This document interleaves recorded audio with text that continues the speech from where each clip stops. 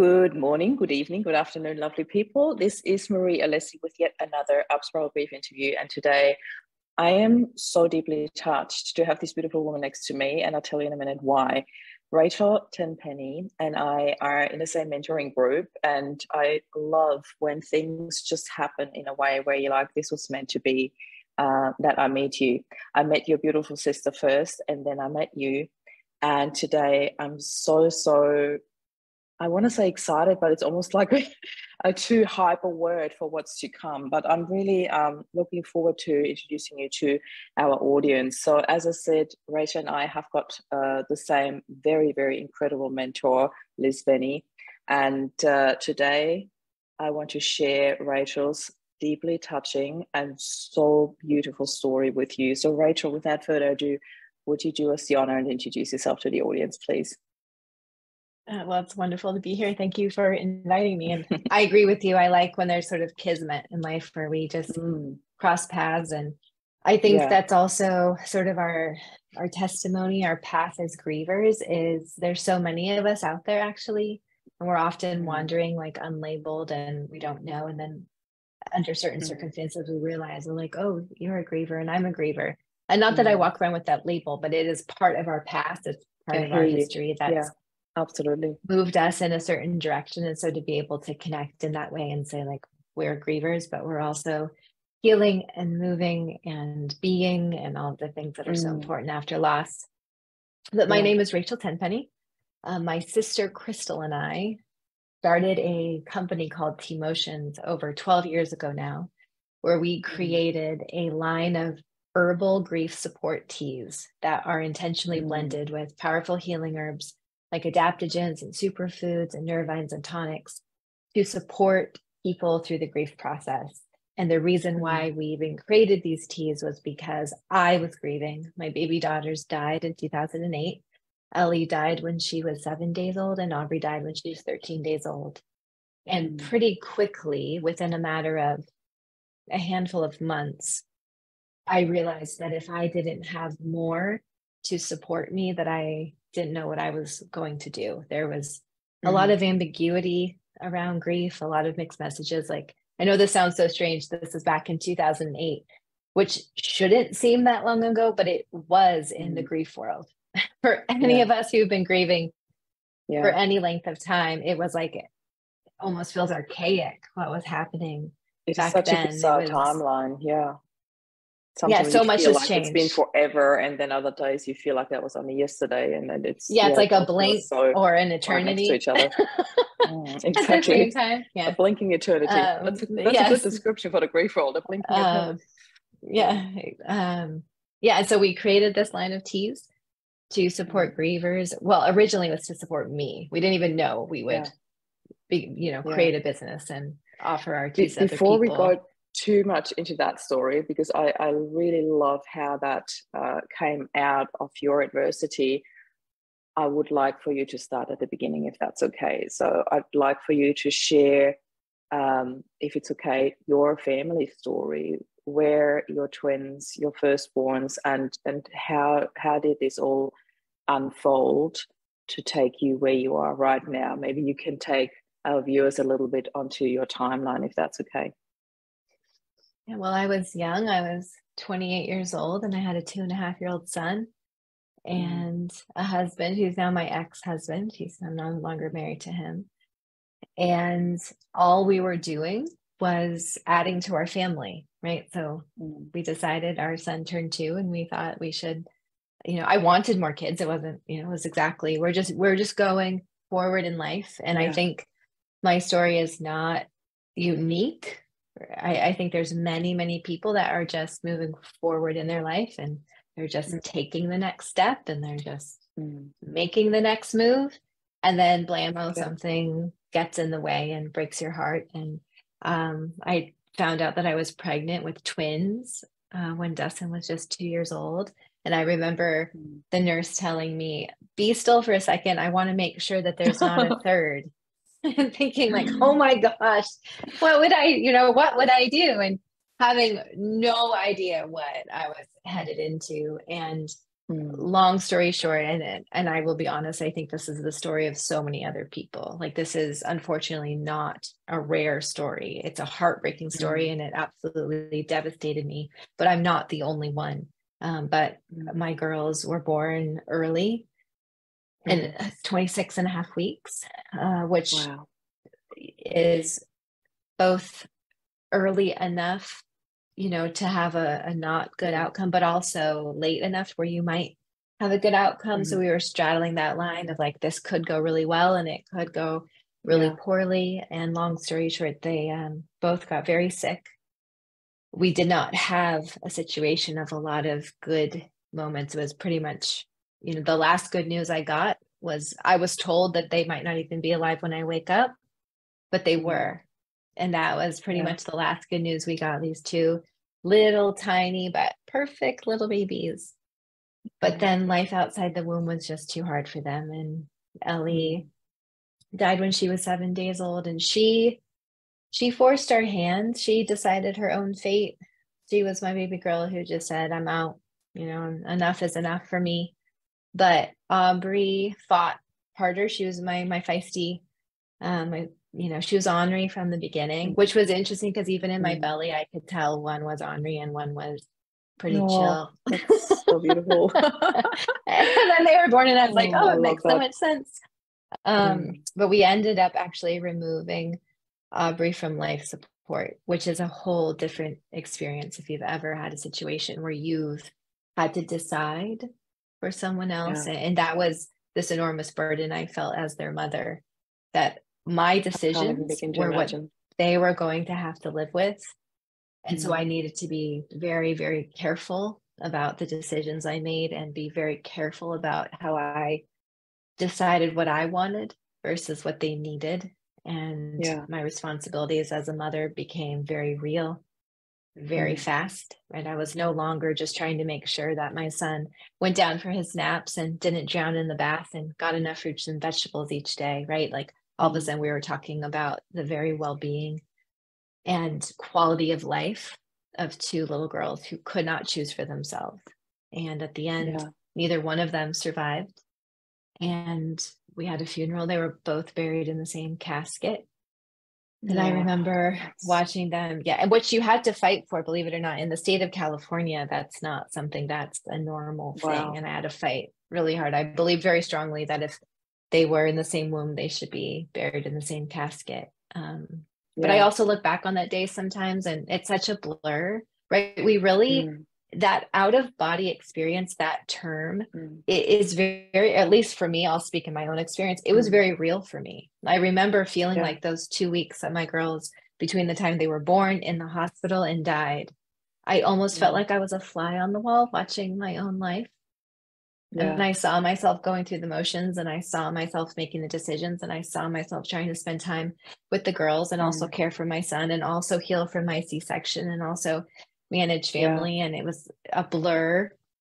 And it took me a while to leave that place of watching myself and get back into my body, back into my life, and actually figure out how to move forward in my grief. I'm so grateful that you share this so open and honestly, because this whole out of body experience, I often refer to it as functioning mode. You know, you just go and it's almost like a tick list. What's the next thing I have to do? What's the next thing I have to decide?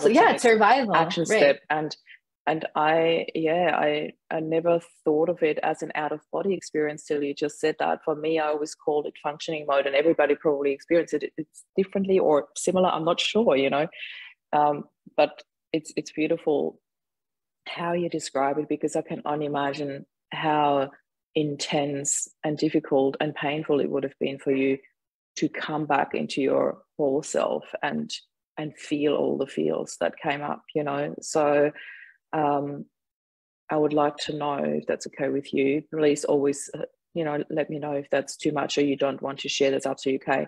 But how did your 2.5-year-old boy cope with that? When, you know, like, how do you explain something like that to a 2.5, almost 3-year-old at that stage? Well, I think he was right on that cusp of just being young enough to not understand, but old enough to feel that something had changed and shifted. Because I would watch him, and he, first of all, he was by my side all the time. Like he was, that was already sort of part of our relationship, though. We'll step back a little bit. My ex-husband was a pilot in the Marine Corps, so he was gone all the time, always deployed, always in training. So me and my son were little partners in crime. I would always say that it's him and I against the world, right? It was just him and I. And so we were always close, and we always, you know, just were together. And so I think it was also natural for him to sort of be by my side.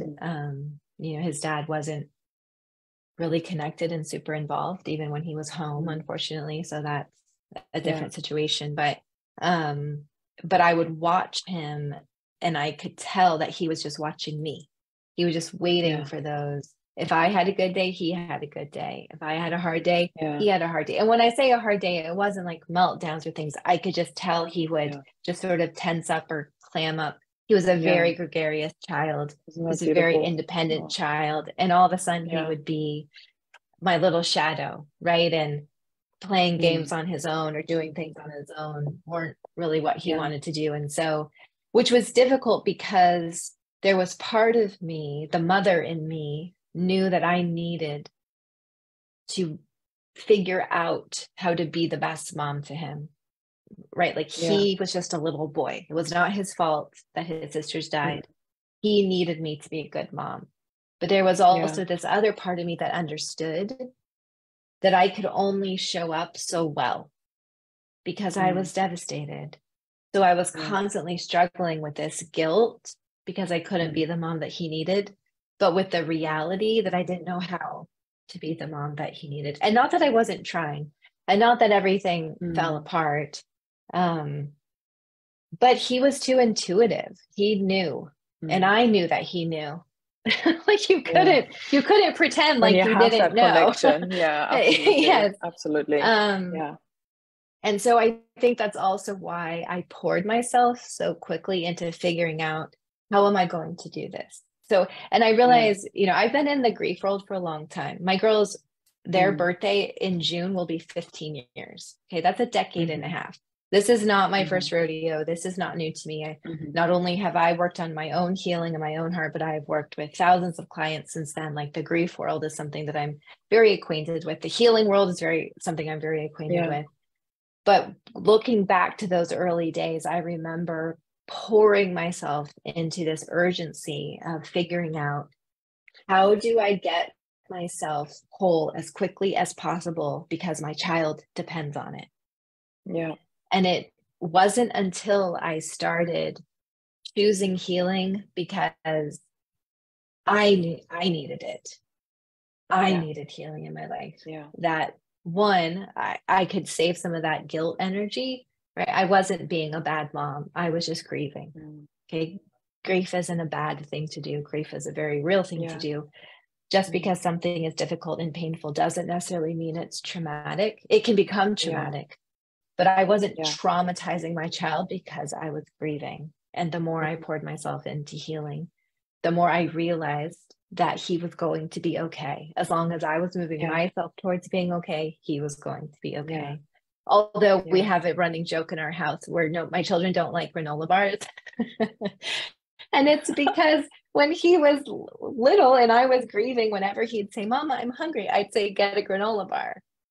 And it became this thing at that time in our life where it's like, too many granola bars. Like, I want something else than a granola bar. So we just don't really have granola bars in our house anymore. I get that. But I love my that, point though. is, it's nice when you have cute stories coming out of that as well. It makes so much sense. Well, and here's the reality, because grief can be so difficult. Like, let's not sugarcoat it. It's brutal, right? There are aspects of it that are so confusing and so painful and so difficult. And it is a life-changing experience. How our life changes, we get to decide. And I think that's the part of it nobody tells us. Okay? We do get to decide how we are changed. We don't get to decide that we're changed. We're changed one way or another, but we do get a say in how that change takes place. And so for me to look back and think granola bars are the most traumatizing experience that comes out of that, feels like then you did that's the right okay. thing. Yeah, we can recover from that, right? We can make it through the other side of that, because I also know it could have been so much worse. It could have gone a different way. It could have had different ramifications. I've seen those ramifications. We all, and I'm not saying that there wasn't deep work to go through. I'm not saying there wasn't hard things for me to work through. But when I'm talking specifically in reference to my child, he was okay. He still is okay. Yeah. He's doing so well in life. How old is he now? Because they're 17, 18? 17 and a half. Yeah. Driving and working and planning for college and all the things. That's my next step as a mama bear. Yeah. My older one will start driving at the end of this year, and I'm like, oh my God, I'm not sure if I'm ready.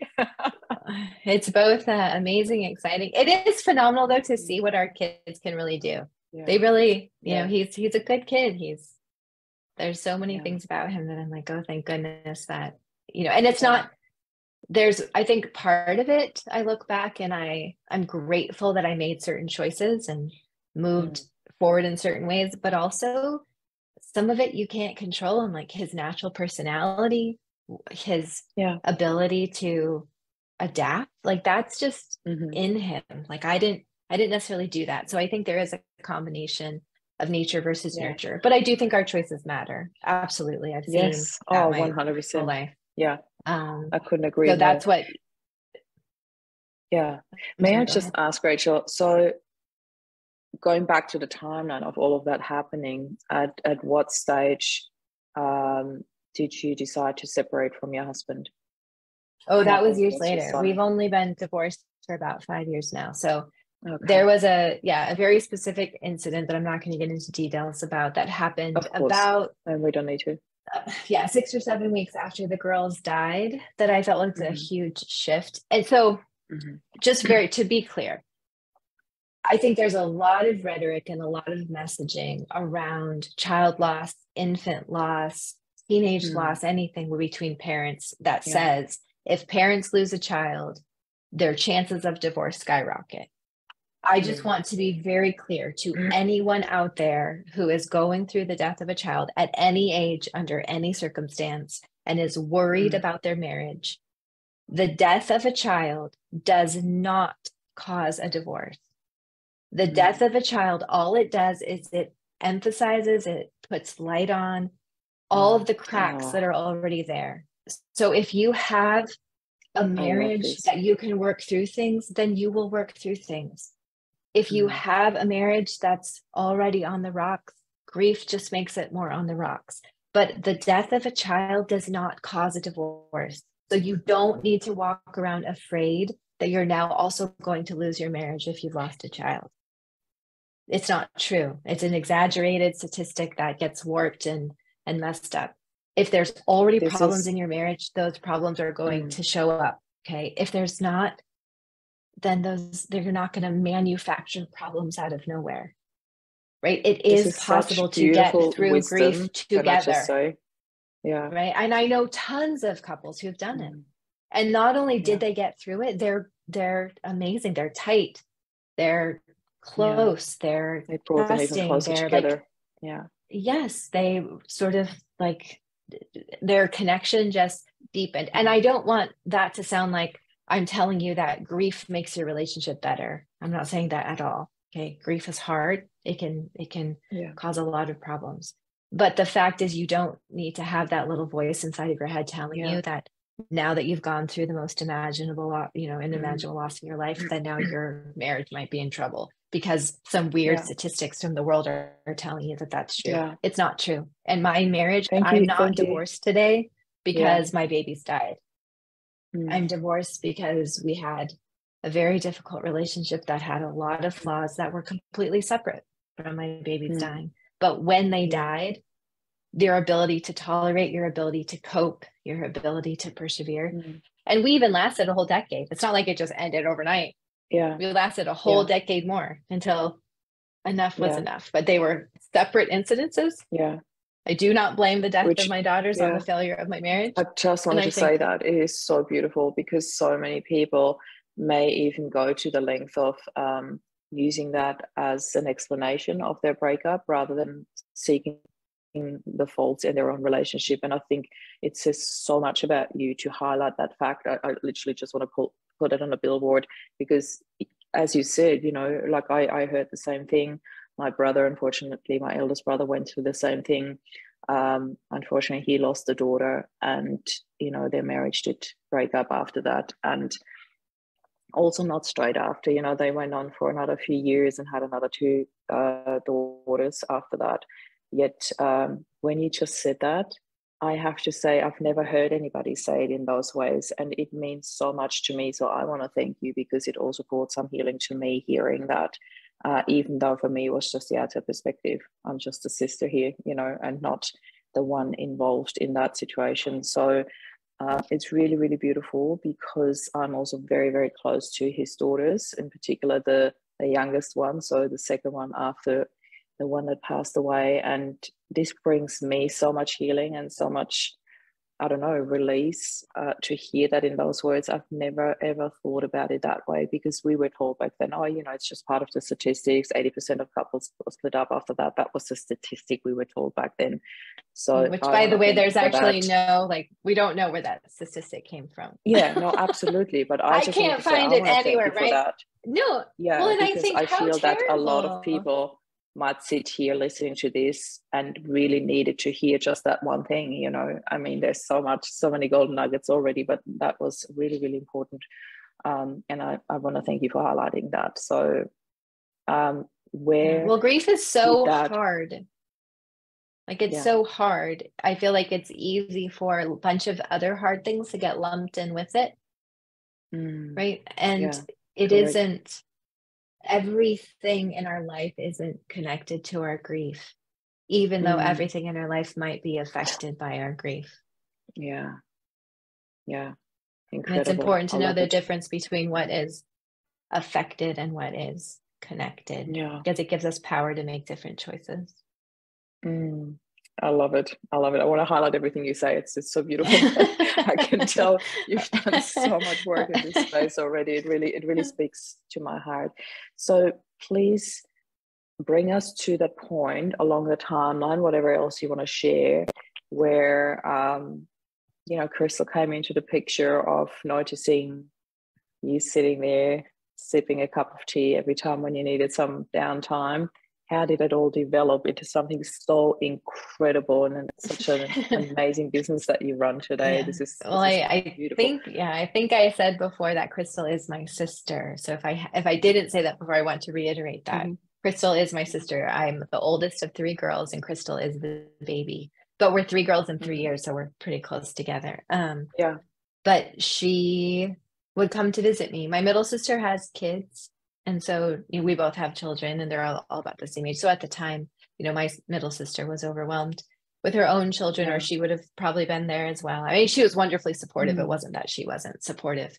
But Crystal, because she didn't have kids, doesn't have children, she was able to have a little bit more freedom. And she used that freedom to just come and spend time with me and just be in the house, right? Nothing specific. And so as a result of being around, she was watching how I was coping, or lack of, right? How I wasn't coping. And it was her observation, as I had, you know, my third cup of tea in my hand in a single morning, seeing how he was becoming, or had become, really the first thing that brought me any sort of consistent comfort.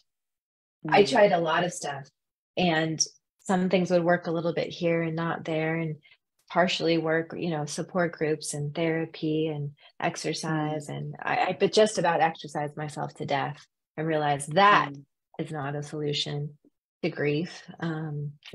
But she was the one that first realized what was working, right? Instead of what wasn't working. You know, she's like, Rachel, you really depend on your tea. And I was like, you're absolutely right. I do. And it was her suggestion, like, what if we could find something that we could put in your tea that would actually help you feel better? And that sort of birthed this idea of what's available that we can actually implement into a warm, soothing tea ritual that would actually have grief support benefits. And long story short, that led to us creating an entire line of teas that actually support the physical toll that your body experiences under the processing of grief. Because grief is long, it's not short, it's complex, it's not simple, and it's physical, not just emotional, which I think is a piece of information that is not talked about enough. And so much of our grief experience is us disassociating. It's us leaving our body, like you said, to survive, to cope, to do the next thing, to keep the world moving. But our bodies are so intuitive and they're so smart. They won't let us stay in our bodies when we're in that much pain. And so we leave. But the healing and the comfort and the soothing and the restorative actions that we have to take through our pain can only happen if we re-enter our bodies. We have to get reconnected to what's going on physically. We have to listen to the physical cues that our bodies are telling us. And so by creating these teas that actually address specifically the physical toll of grief on our body, I was able to reintegrate, right? To embody myself again. Instead of having to leave to survive, I was able to come back and start addressing what is going on in my body. How can I support myself? What can I do to help move not just my heart and my mind, but my actual body through the pain of my loss, so that on the other end, I wasn't just a shell of myself. Because I realized if I was going to make it through, willpower was not going to be enough. Positive thinking was not going to be enough. Keeping a gratitude list, not going to be enough. I needed something that was actually going to build me up. Yes. Yeah, no, I just wanted to pause you and ask you something directly about this, what you just said. The gratitude is not enough really, really touched me quite deeply, because I was always a huge believer in gratitude, and that gratitude brings you back into the present moment, etc., etc. You know, we all know about that. And I also learned in grief how much this becomes theory when you're going through emotions like that. I think it took me at least 18, if not 24 months before I could actually think about practicing gratitude again. It wasn't that I wasn't grateful for things around me, for support, for my children, of course, you know, after Rob died. Yet I also noticed that I really struggled, being completely transparent here, I really struggled with the concept of actively practicing gratitude, which is such a different thing of just being grateful for something, but practicing it, journaling about it. Like, you know, I really struggled with that. I felt it was such an irony for me when people suggested that. I'm like, do you know what we're talking about here? Like, you know, my husband died. It's not that. And, you know, in your case, your twin daughters, it's just something I think is really important to address, that it's for anybody listening to this who might have not ever dealt with grief or loss, to please not suggest that as a solution, because it really feels a bit like a slap in the face when you get that. I think the messaging is all wrong, because I think the minute we tell grievers to practice gratitude, we're insinuating, even if we don't mean to, okay, even if we're well-intentioned, we're insinuating that somehow grief is a gratitude problem, that grief can be solved with gratitude. Yeah. And the truth is, grief is not a gratitude problem. Grief and gratitude can live in the same space. I remember being overwhelmingly grateful when Aubrey and Ellie died, for the medical staff, for the family that supported us, for all of the situation that we had. Like, we happened to be, you know, in the military, and they covered, we had $650,000 of medical bills that were covered by our Marine Corps insurance, right? Like, those things were not lost on me. You know, I had a beautiful, healthy baby boy. There were lots of things. I could go on for days. Lots of things I was grateful for, but none of those things put my babies back in my arms. So my grief was still very, very present. And I promised myself early on that I was not going to demand that I somehow remedy my grief with gratitude. And even with my clients to this day, one of the first things that I tell them is, we're going to steer away from this idea that gratitude is a remedy for grief. because it isn't. Grief Yeah. is the natural and normal response to loss. It's a Yeah. representation of everything that is healthy with us. If we were Mm. not the type of people that can form bonds and relationships and connections and be healthy Mm. humans, then we wouldn't grieve, Yeah. because loss wouldn't matter to us because we wouldn't be connected to Mm. anything. Right? So Yeah. grief is a representation of everything that's right with us, which Mm. means that when we're grieving, all of the other things like gratitude and hope and Mm. positivity and all that doesn't just go out the window, because we didn't Mm. do anything wrong. We're not misbehaving. We don't have a Mm. perspective problem. We just Yeah. lost something that we wanted to keep, and it hurts. And pain, as much as we would love to, but our culture loves to make pain a problem, right? It's an Mm. illness. It's a Yeah. we need to medicate it, or we need to categorize it, or we need a Mm. pill so that the symptoms could Yeah. go away, Mm. instead of addressing the fact that the pain is not a representation of a problem. Grief is a representation of loss. And that doesn't mean Mm. that's not difficult. It's horrible. It's the worst. Mm. But it's still Yeah. not a problem that has to be solved. It's something that we need to learn how to process, right? Because Mm. healing comes in the process. There's nothing wrong with us that we have to fix. Yeah. I'm so grateful you say that, Rachel. I have, the beautiful Adrian Hinks is a psychotherapist. He comes into the movement, Loving Love After Loss, once a month to talk about things. And the very first topic we addressed was antidepressants and grief, and I don't even want to go there. People who are interested in watching that, this is the exact title that you can look it up for on the YouTube channel or in the group.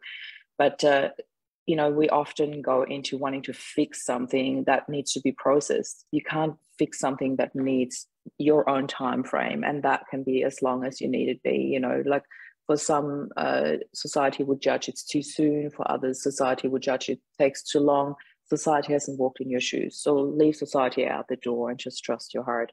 Rachel, I'm very aware we are over time already, but I really do want to share your beautiful business, because tell us, in a nutshell, what do you do? Because we will be sharing the links. So for anybody who wants to try out your amazing teas, they can certainly find the website underneath the interview. But please give us a bit of a, how did you get started, and what is there? Talk about your beautiful products, please. Yeah. So we set out on a journey to discover what sort of herbal medicine and natural alternatives Mm. existed in the world that could actually help support me physically and emotionally through the process of grief. And our 6 teas, so there's not just one, there's 6 teas in our line, Mm. were intentionally blended. Each one has a unique blend of herbs, so they're not the same herbs in each tea, because we wanted Mm. to be able to address the full spectrum of emotional needs. Yeah. We don't Yeah. just have a single emotional need, right? We have many Mm. emotional needs through grief. And I'm Okay. a firm believer that those needs are not linear, right? Mm. Everyone has a unique experience. And just to qualify, no two people grieve alike. Okay, I want to be very clear on that. No two people have an identical grief experience. There's too many Mm. differences, too many nuances for any two people to have an identical grief Yeah. experience. But I've been doing this for 15 years now, and in my experience, grievers have much more in common than they have different. So even though there's nuances and uniqueness to all of our grief experiences, we have so much more in common. And those commonalities reveal healing, ways that we can experience healing that work for all of us. And the teas were really about linking that commonality. There isn't a single Mm. person whose heart is broken that cannot benefit from time-tested, safe, and effective herbal remedies that actually go to work in your Mm. body to help build you back up, from a warm cup of tea that's soothing and comforting and there when you need it, every time you need it, whether that's 10 times a day or 1 time a day, right? What I loved Mm. about my tea is at 2 in the morning when I would wake up and be having a hard time, my tea would be there for me because I didn't have Mm. anyone to call. Not because I didn't have any support in my life, but sometimes people have to sleep, right? Like the people in Mm. our lives cannot be there for us 24/7, 365 days a year, because they're just human Yeah. beings. And no matter how much they love us and how much they support us, there's a limitation. And so my tea filled in all the gaps of the limitations of the people in my life, even though they were wonderful and so supportive, right? The teas became symbolic of the steps I was taking towards my healing journey. They represented that I believed that healing was possible. Yeah. Which is another message that we're told, right? Healing's forever. It's a permanent state. Yeah. But it isn't. Not if you don't want it to be. It can be. It can be forever. Yeah. But if you don't want it to be, there are ways that you can find relief and recovery and healing. And so the tea sort of combines the ritual with the herbs, with the symbolic gesture of saying, if I want life after loss, I can find it. Yeah.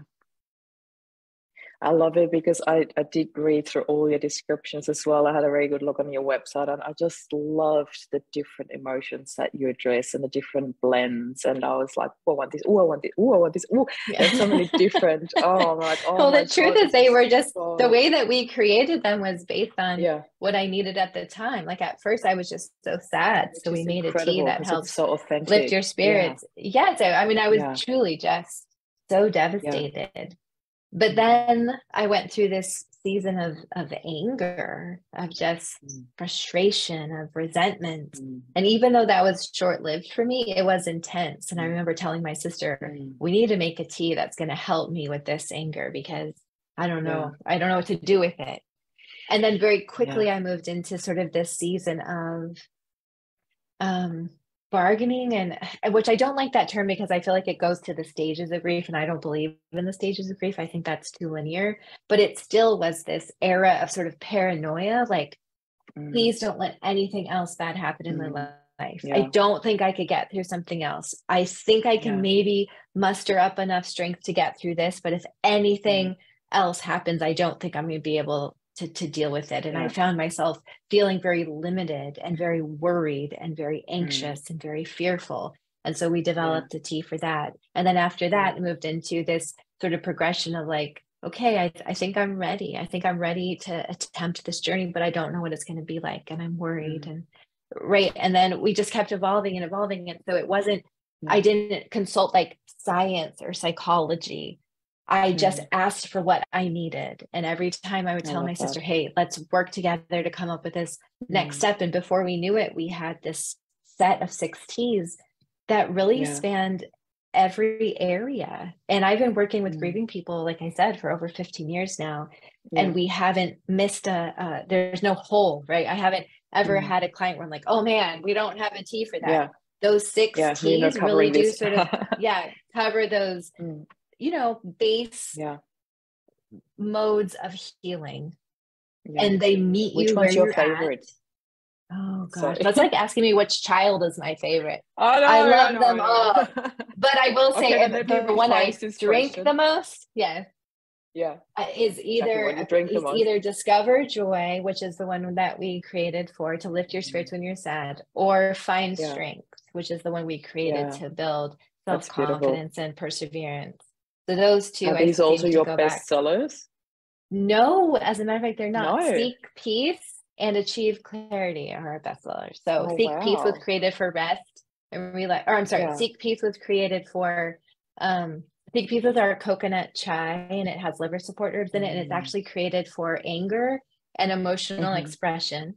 And then Achieve Clarity is our vanilla Earl Grey that's created for like grief fog and cognitive. It like helps your brain, it helps you think, it helps you make decisions, and all those things are super important. So it's so interesting, but none of the teas are not well received. I mean, everyone loves all of them, but for different reasons. And you see people, it changes, right? At a time they'll prefer one and then they'll move to another, and they're meant to be mixed and matched and used as needed, which I love. I love seeing that evolution, and they're meant to be tools. I have no preference. If you prefer one tool over anher, by all means, like you use what you get to decide. I love that you've got this variety to choose from. And last but not least, you also say that you do work with people who are grieving as well. Is that correct? Is that a one-on-one? Is it a group setting? How do you, or do you do I have a coaching program that I developed myself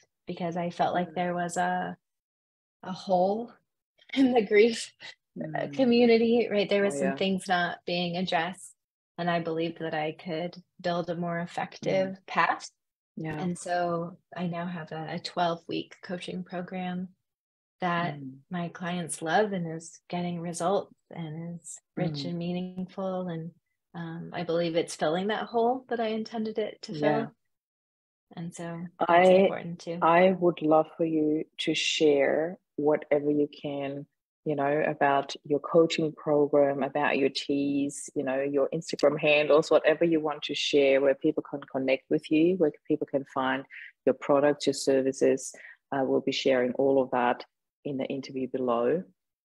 And Rachel, I would love for you, if there's any final words that you would like to share, some beautiful wisdom. You've shared so much today in terms of wisdom, and I couldn't be happier that you came and shared so openly with us. I took so many golden nuggets away from you. So are there any last words that you would like to wrap this interview up with? Then please, the stage is all yours. I'm terrible at last words because I always have lots of words. I think that looking back in my experience, the one thing I wished someone would have told me that they didn't tell me is that grief always takes longer than you want it to. And every time you think you can't do it, ask for help. Because it requires support. That is not an indictment that you're somehow incapable or somehow inadequate. You don't need to just tough it out. You don't need to keep it to yourself. I promise you, everything you are thinking and feeling, everyone else is thinking and feeling too. You're just not saying it out loud, and no one else is either. So we all feel like it's just us. Yeah. You're not broken. You're not ruined. Grief is not permanent. I think that's so important. But the way to get to life after loss is a process. Time does not heal all wounds. It doesn't magically take place. The stars do not align and suddenly you realize why all of this stuff had to happen. We have to take it upon ourselves to create meaning out of our loss. There isn't some inherent good in the bad that happens to us. We determine that good by how we respond. That's up to us, because it can be just as much for our bad. I've never liked that language around somehow the things that hurt us the most are for our good. They're not. They can be absolutely for our bad, but we can decide that in our response to those things, that what could have been so bad for us has life in it. We get to choose the life. And it's a bit of a fight sometimes. It takes a lot of rest.